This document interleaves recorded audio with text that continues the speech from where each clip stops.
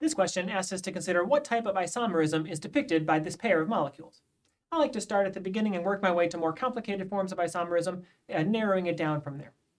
So to start, I like to look at these and look at their molecular formulas. They both have 7 carbons, so they both have the same molecular formula. That means they're not different molecules.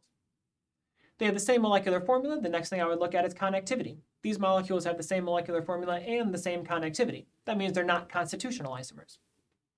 They have the same connectivity and they have the same arrangement of pi and lone pair electrons. Actually, they don't have any pi or lone pair electrons, but that means that they're not resonance contributors.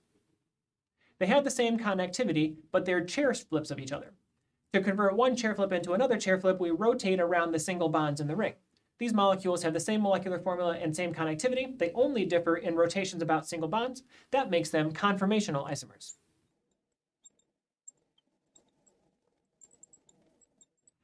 Conformational isomers have the same molecular formula and the same connectivity, but they differ in rotation about single bonds.